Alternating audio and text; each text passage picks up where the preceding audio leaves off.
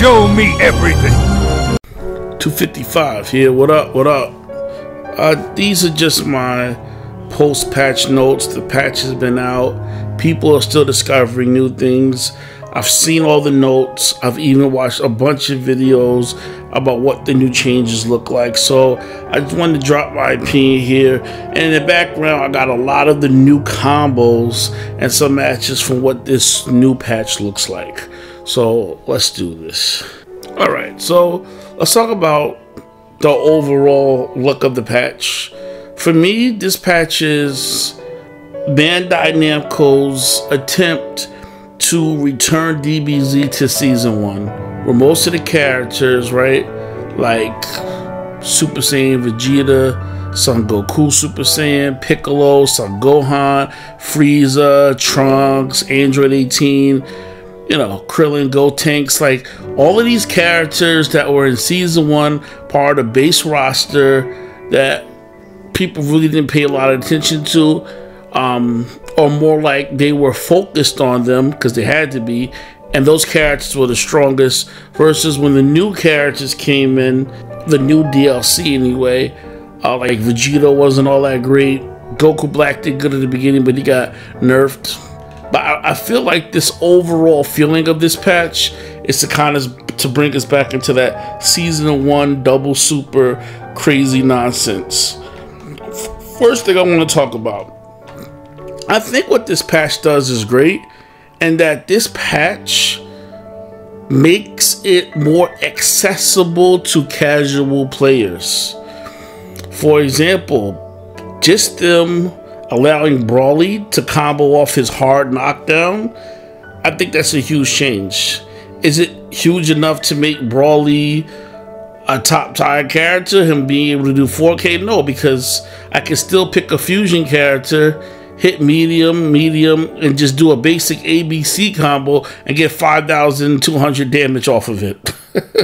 Right? So, yes, it's better for the fusions and for Android 21, especially Lab Coat, but I don't have a problem with them making it a little bit crazy, right? Giving Goku Black combos that can allow him to now hit in the 5K and a half range. That's good, because I think one of the main things that these characters needed who are less played than the top level was the ability to two-touch. And I feel like now with these changes, a lot of these characters can finally two-touch. I think that's good, and it shouldn't require a person to have to do re-jumps and things like that. A person should be able to just jump in the game, play a little bit, enjoy it. There's nothing wrong with that. Don't forget, part of the appeal of what made Marvel vs. Capcom 2 so popular was the ability to do easy combos and easy super flashy moves. That's just part of it.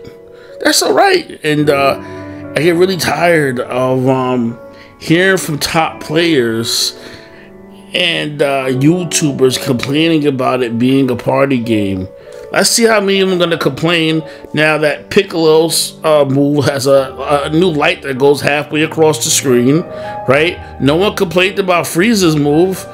No one's complaining about Blue Vegeta's light being able to now travel even more. They did complain about GT Goku. It's just like certain characters they have problems with. Like Android 18 right now, like her barrier, like her note special, that is ridiculous. That she can call out a barrier and still do a super move during it. Now it's possible to perform a special attack while standing on the ground with her, like, it's crazy. And Android 17 goes clearly across the screen. I bet no one's gonna complain about Ginyu and his new Bardock move that he has. I bet nobody's gonna complain about Trunks and his hard slash that almost goes across, because that was the complaints from a lot of players. And we know who we're talking about, right? You know, not to call anybody out. I'm not gonna do that. I want to, but I'm not going to. But you know who the people are. The ones that complain about the fusions having EX moves that go across the screen. Well, what did Bandai Namco do now? Now, almost all of the roster has moves that can go across the screen. I want to see if they're going to complain equally as much. And then you have the other camp of people who are going to say that this is a bad patch. It's not a bad patch. It can create more character diversity. In fact, I love the fact that they made C assists more viable. Why remove that? That was a huge part of Season 3. Oh, it makes it too easy. So what? Right? You're good. For the good players, you shouldn't even care about C assists. The players aren't going to be that good anyway. Right? So who are these people that are complaining? So what? The game's more fun now. Boo-hoo. Alright? Someone being able to use C assists is not going to stop someone who's really grinding the game, who knows how to do mix-ups, who knows how to two-touch you, who knows how to TOD you, right? Who knows how to play good neutral. A C assist is not going to be the end of the world. Shut up. Stop complaining. I am aggravated in my belief because I just got finished playing the fusions. I don't think, as long as you got enough bar, let's be honest, Lab Coat 21, she's still the GOAT. She's still the best player in the game. I guess the only contender now would be Blue Vegeta, because after watching Hook's video, woo, his damage is off. It's off the chain. He did a combo for 7K. For 7K, no bar. Like, that's outrageous. So, my thoughts on the patch are simply this. I am happy that they made all the changes that they did.